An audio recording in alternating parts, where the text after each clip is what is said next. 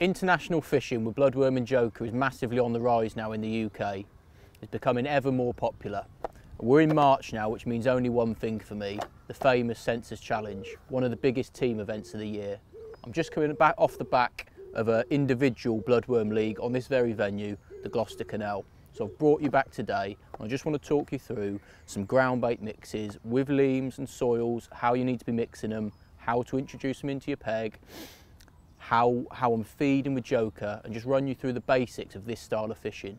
As I said, it's such a popular way of fishing now, it's really gaining some momentum. So I'm just going to give you a few tips and tricks and show you what I like to do with this style of fishing. So first up is the mixing of the ground bait. I've already mixed my ground bait up now, and as you'll see there, it's very over wet. Now you'd think that's too wet to be able to use, but when I'm going to add leam to that mix, it's going to suck some moisture out of that ground bait and actually create the perfect mix. So I'm going to add those two together now, get it whizzed up, and I'll show you the finished article. So in there I've got 4 pints of ground bait, mixed ground bait, wet ground bait, and I've got 6 pints of damp leam in this bucket here. So that's going to be my mix. 6 parts of leam to 4 parts of ground bait. That's sort of my happy medium on a venue like this where you're fishing for roach and skimmers. Roach tend to like a little bit more ground bait, skimmers tend to like less. So going just past 50-50, going 60-40% in favour of leam, I think is a nice happy medium to fish for both species of fish. So I'll get that whizzed up now. I'm just going to get my leam added into my bowl of ground bait. I'm going to pass it through a riddle at the same time. So like I said, 6 pints in there. Just going to get that all in. Just start pushing that through my hand.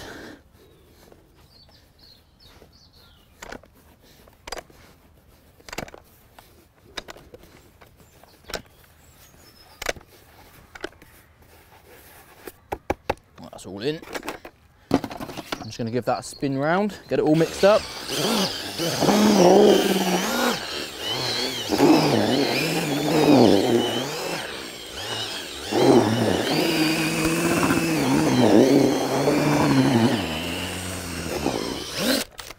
Now, as you see there, the amount of leam that I've added has dried that ground bait right out. So what I need to do now is get my sprayer and give that a real good spray up, and you'll know when it's done, just as it starts to ball up slightly, create little balls, that's when your mix is ready. Now, you never want to add water straight from a bowl to a lean mix, you'll absolutely ruin it. It'll just go to a sloppy, claggy, horrible mess. So get yourself a nice, good quality sprayer. It might take a little while to get it right, but it's worth it in the end. So let's give it a spray up.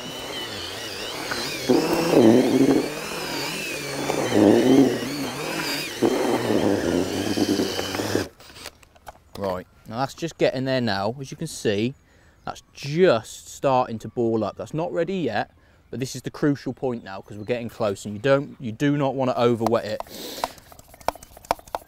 That another little pump.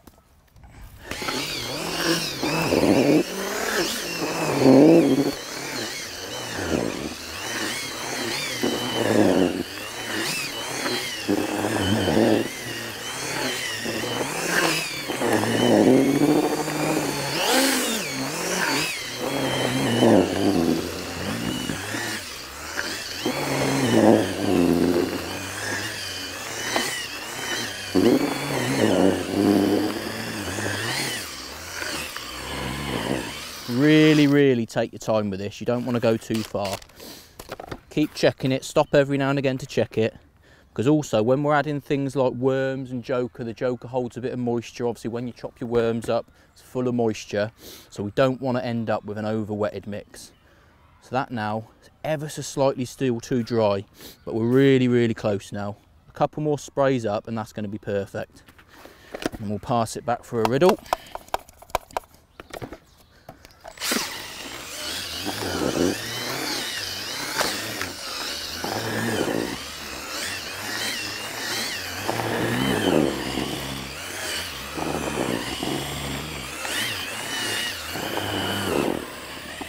There, that's done now.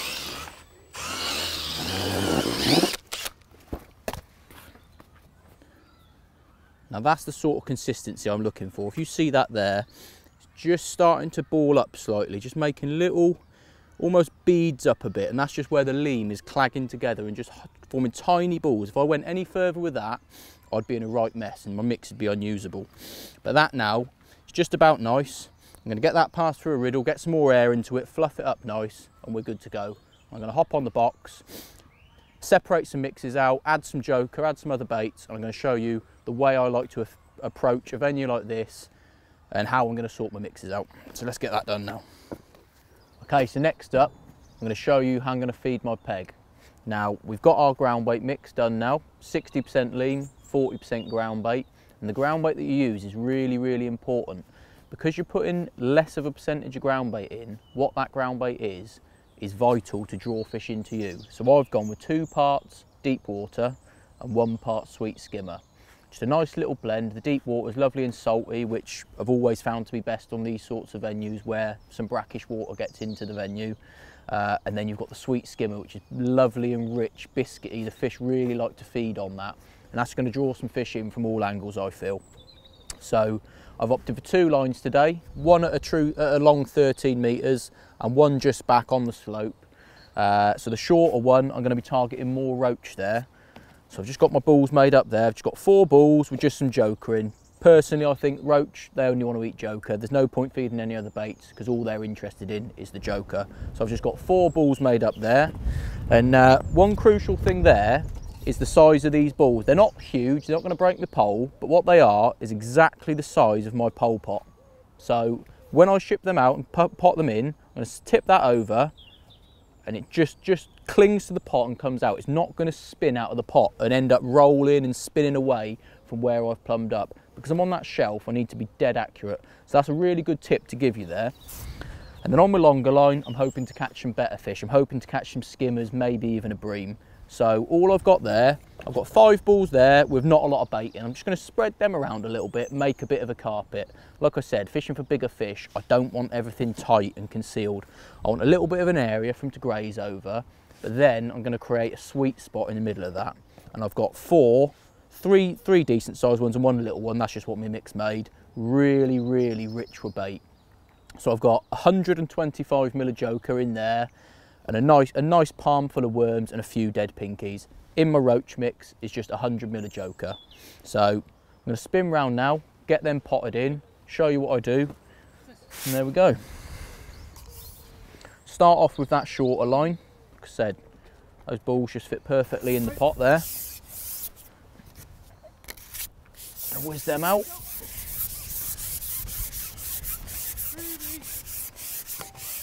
Right on the end of my pole.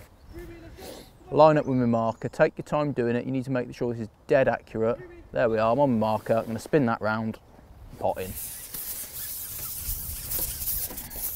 Get the rest of them in.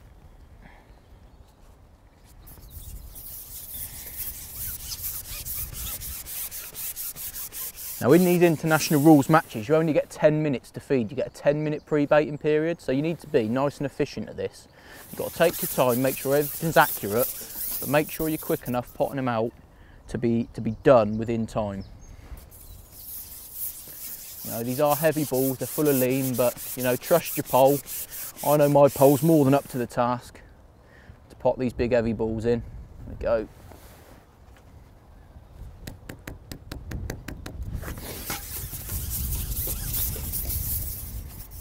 Last one.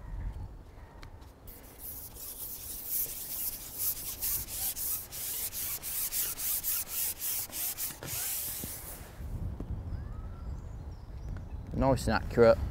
And with that roach line, contrary to the longer line, I'm keeping that dead tight because I want to be on top of that all the time. I mean, bloodworm and joker fishing is all about getting things down and getting the fish in the joker, scoffing on the joker. We're going to be fishing positive rigs, getting down to them and straight down to the fish and get amongst them. So I'm going to move on to my longer line now. Same thing, just going to pop those 5 balls in, spread them around a little bit of an area, probably 2 or 3 feet, 3 feet probably. And then I'm going to put those rich ones smack in the centre of that. Just going to whiz them out. Just going to pop a couple of them just short of my dolly butt there. Just go just to the left of my mark there. Put that one in.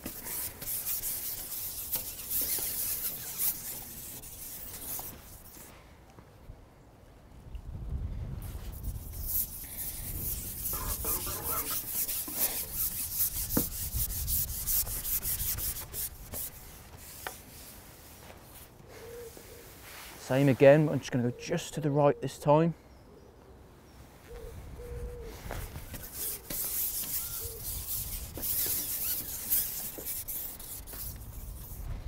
Three more.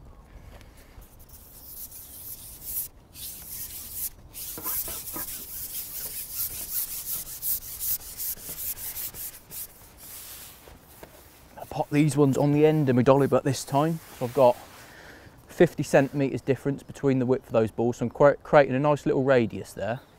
Again, first one just to the left.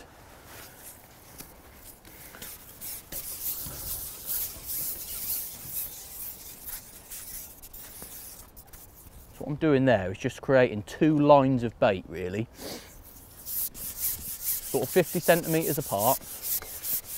And what they're doing, they'll be breaking up really quickly, those balls, so that's going to create a nice little radius of bait for me, but with not a lot of actual feed in it. So that first one, potted just to the left. This one's going to go smack in the middle. And this last one of those 5 is just going to go just to the right.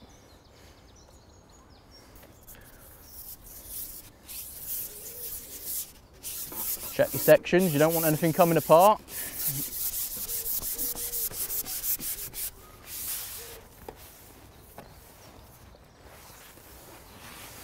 There we go, this one's going to go just to the right.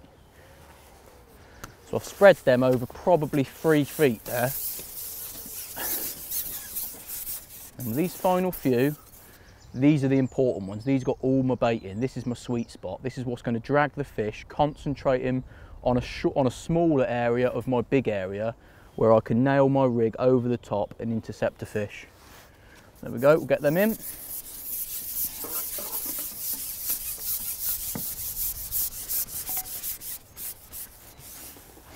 And again, these are going to go right on the end of the section, so right at the back edge of that feed. I don't want to feed anything past that, because as we all know with skimmers, fishing just past your bait can be absolutely brilliant. So you need that option to be able to go past. I've got another dolly butt with me, which will take my pole to a true 13 metres, which is another 50 centimetres past where I'm feeding these again. So I've got that option to go past. I'm not too fussed about putting the pole between my legs in the rest to pop these ones in, even though I will fish with my pole in the rest at times, because at certain times I will like to hold my pole as well. Bit of wind getting up there makes it a bit difficult, but we're all right. There we go, smack in the middle of that area there.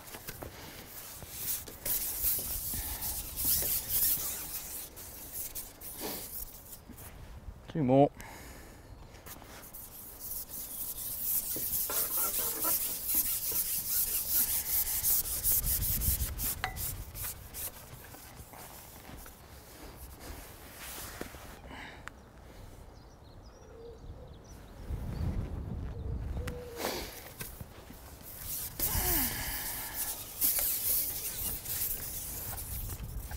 That last little one for luck, I'm not going to leave him behind. I'm going to get him in as well.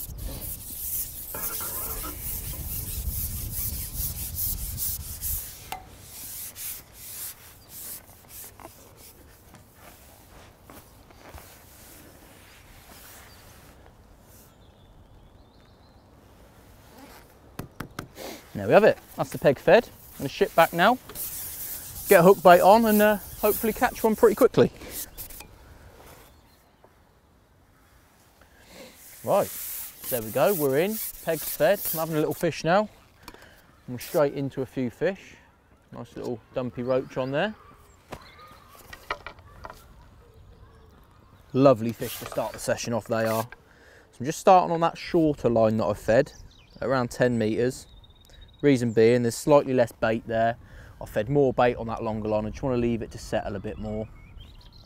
Just going into my bloodworm pot there, picking a nice small bloodworm out. That's what you want for the roach, nice small, lively bloodworm. We'll ship out and we'll have another go.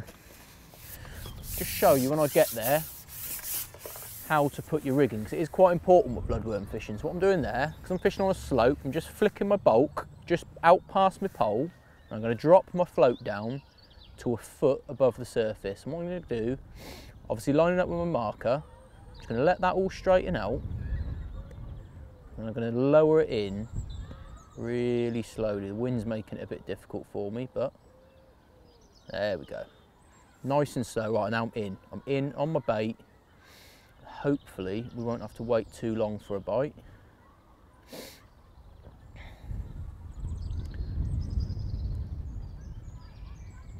But like I said before, with bloodworm and joker fishing, it's all about just concentrating the feed.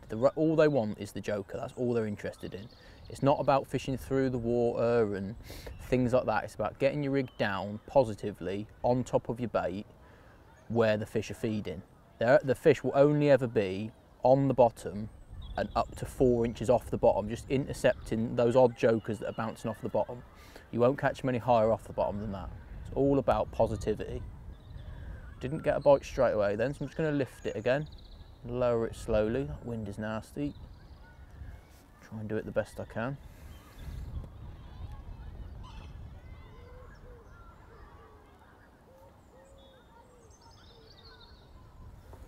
A little bite there, only a small fish though this time. Small roach. Wind's a bit nasty. It's alright though, they all count. It's all competition on my feed, I'm not too worried about that. Good thing is as well, I know that there's mouths there eating that bait. I know that I'm not getting a build up of bait there that's being left. Just go in again.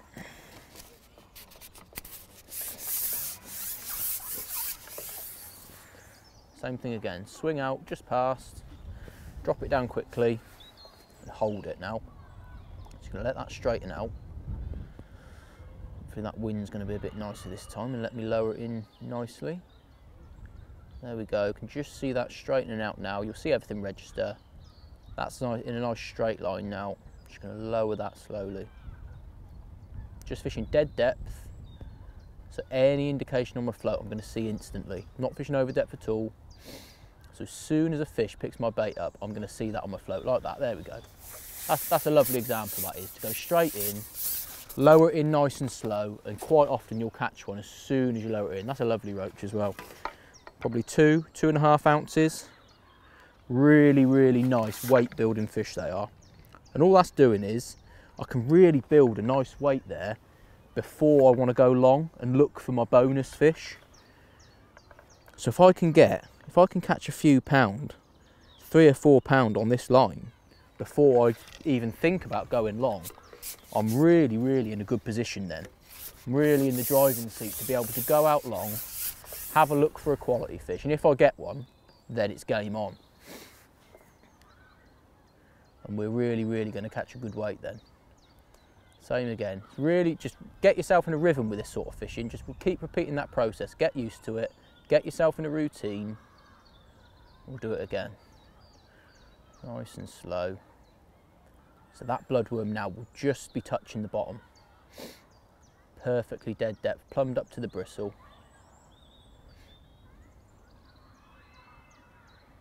Didn't get one straight away then. Give it a few seconds.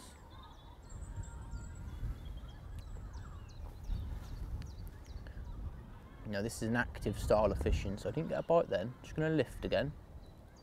8 inches out, lowering slowly again.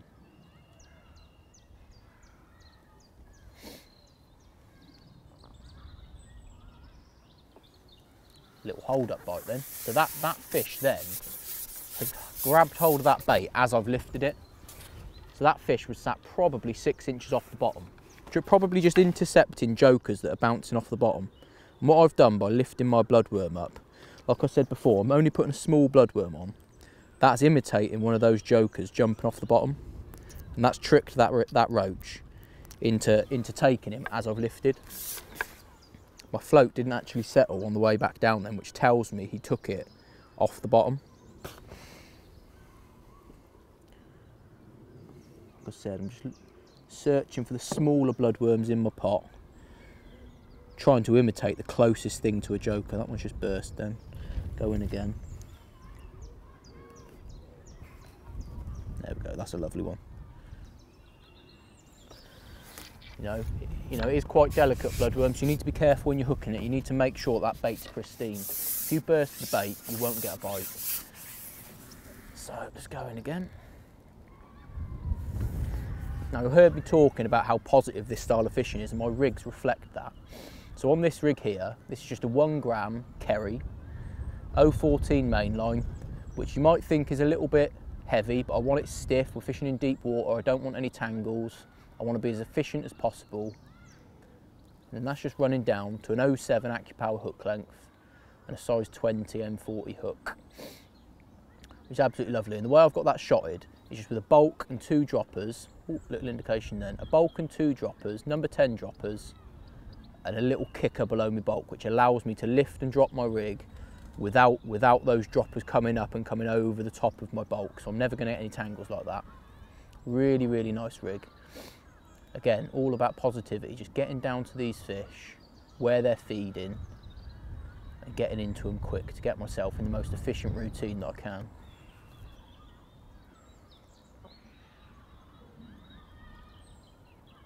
Give that another little lift.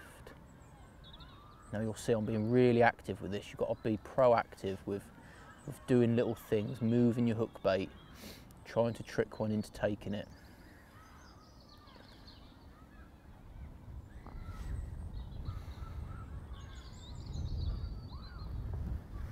Bite then, only a small fish.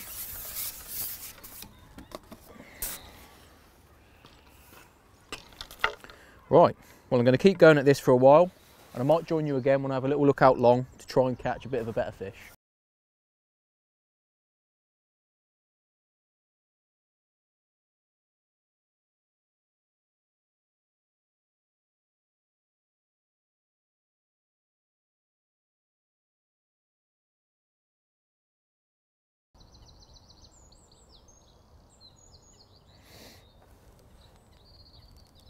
There we go. First little look out long. Hooked what I think might be a little skimmer. A decent quality fish all the same. Let's see what it is.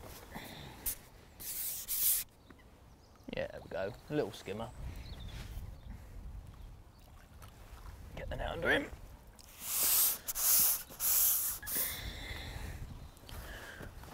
Nice little start to get out on that long line. Hopefully there's going to be a few bigger ones there. Drop him in the net. Like I said, this longer line is all about being more positive. I'm going to try and target some bigger fish there. So just got a 1.5 gram rig on there, exactly the same float, Kerry, same main line, and then down to an 09 hook length to a 16 M40 hook. I'm just going to put 3 bloodworm on there. Nice big visual hook bait to try and pick out one of those bigger fish.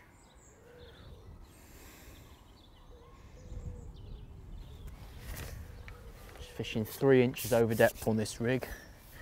Bit different to the way you target roach. Roach you tend to fish for dead depth, just off bottom, that sort of thing. But these skimmers, they feed smack on the bottom. You want to get your hook bait over depth, hold the pole nice and still in your rest. Just wait for a bite then, hold it dead still. I'm not so fussed about lowering my rig in like I did on the shorter line with this, just about, as long as I know I'm on top of my bait, let it straighten out. I'm just going to drop it down now. No need to lower it down. Now that's in position. Just going to wait for that float to set. I'm just going to sit there and wait until I get an indication.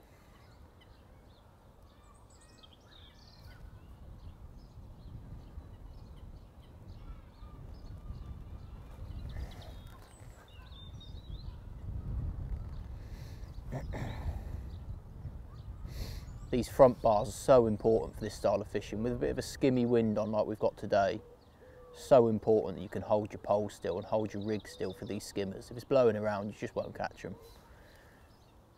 It is really about pinpoint accuracy, fishing on top of your bait, knowing where you are. Yeah, that's sat just nice now.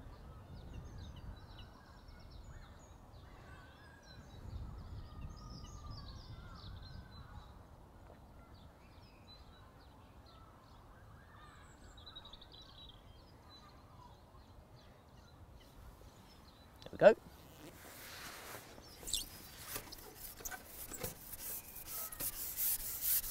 Not a big fish, but a nice stamp fish all the same. Probably another small skimmer. No, nice roach that is. Better not name.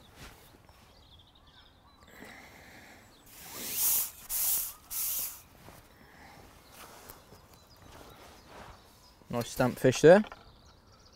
4 ounces I would have thought.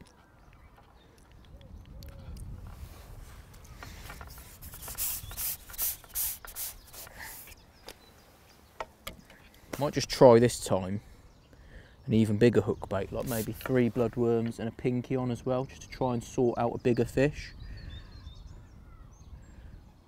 I know that there's some fish there feeding now, so I can probably try and be a bit more selective.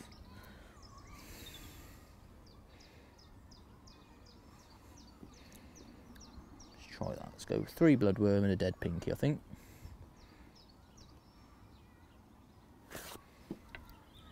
Nice bright fluoro, something nice and visual.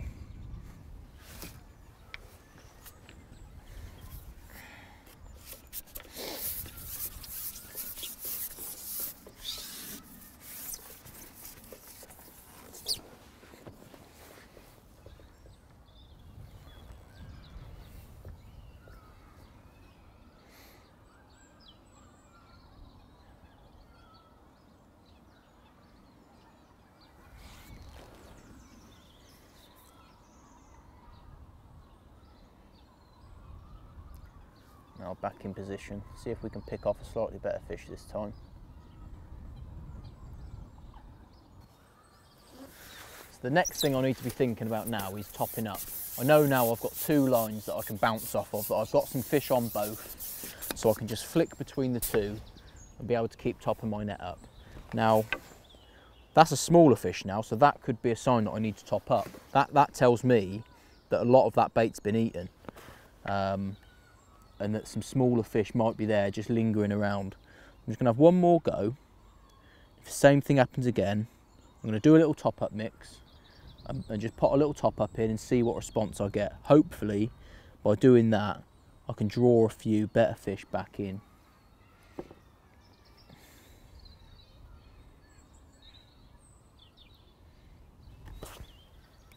Go back in with the same hook bait again. Nice big hook bait, 3 bloodworm and a dead pinky.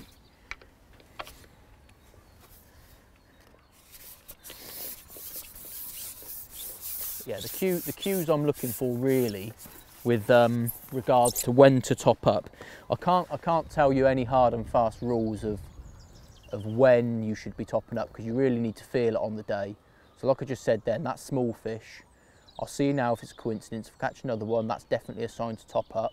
Maybe if I catch a big fish, then I'd want to feed again, because I can try and, that big fish will have come in and eaten a lot of bait just on its own. So if I catch one, I want to get a top up back in and then get back on top of it to try and concentrate some more there. Also, if the bites just slow up, if the fishing just fades away, I'll know then how long I've been fishing, what I fed at the start, the amount of joker, everything's measured out. So I'll know what was fed and I'll know how long that joker's lasted. So then I can make a little top up mix, measure that out as well, so I know how much joker's in there, and then I can top up and I'll be in control of when I'm topping up, how much joker I'm putting in and how long I'm getting out of each amount of joker. I can really, really be in control of my match. So that's all set now.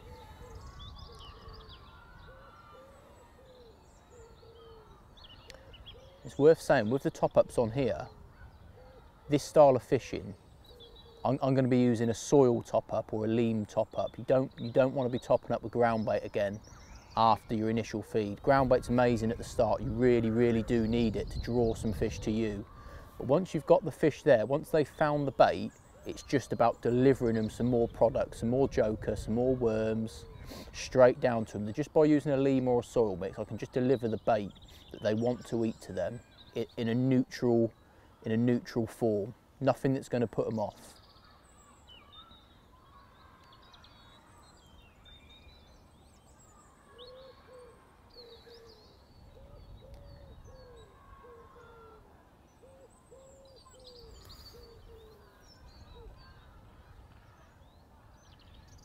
Indication there. Oh, small fish, I think. Yeah. So I'm going to whiz back in now. I'm going to get a little top up in and see what response I get to that.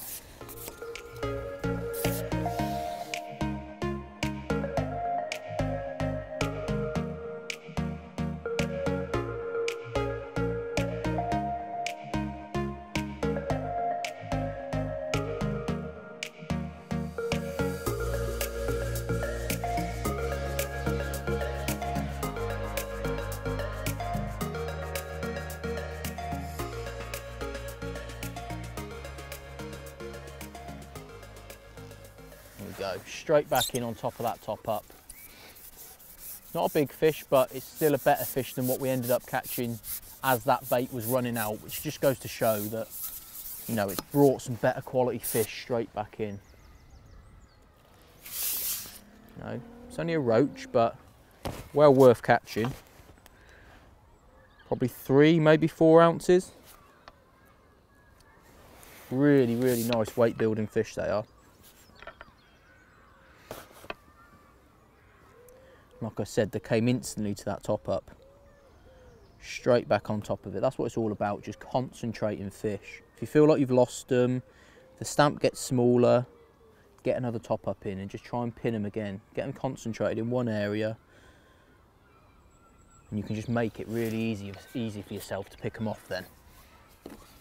You're constantly in touch with the fish and knowing, you know the changes to make then. You know that you can feed a little bit. If they're coming straight back to a top up like that, that straight away tells me that, right, I can get away with feeding a bit of bait today. I don't have to be too cautious with it. Let's go straight back in, smack on top of that bait, right on top of where that top up's gone in.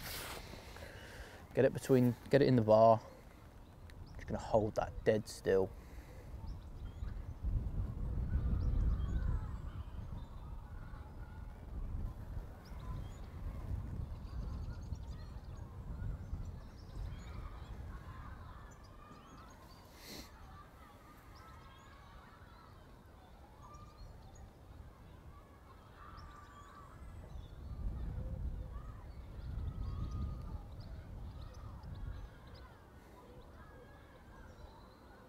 Indication on my float then.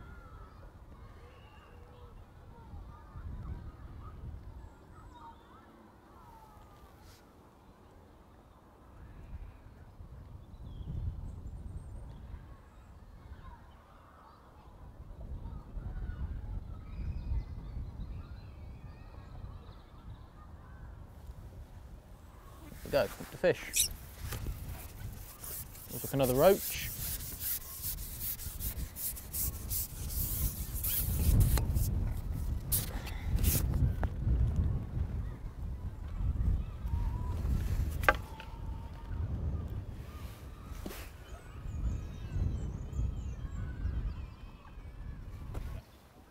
Right, I'm just going to have one more put in.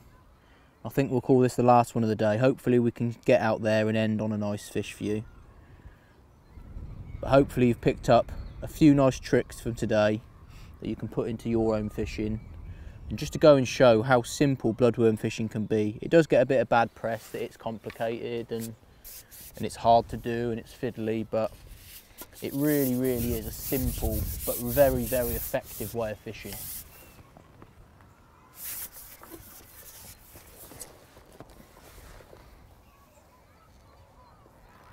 See if we can catch a nice one to end on.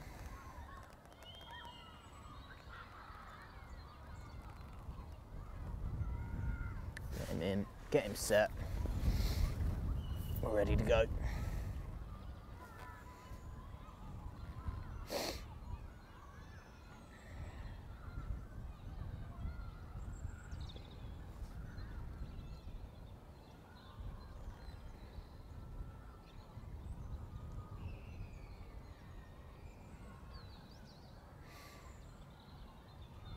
Little indication straight away then.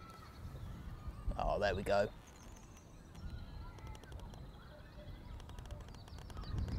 Big fish on there. That's going to be a lovely fish to end on.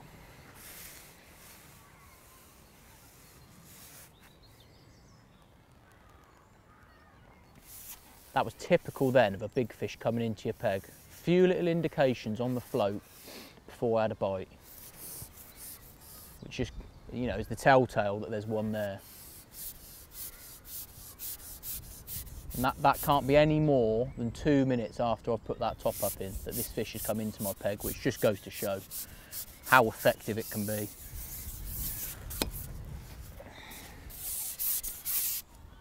It's going to be a skimmer. Yeah, look at that.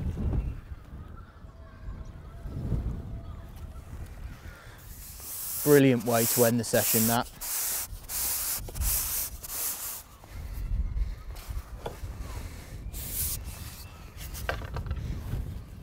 Maybe 1.5 pounds. Just unwrap it from his fins. But yeah, what a beautiful fish. And that's what the Gloucester Canal has to offer. So like I said, hopefully you've picked up a few tips and tricks today that can improve your fishing and just go to show how simple bloodworm and joker fishing can be. I absolutely love it. I hope you have some great days doing the same.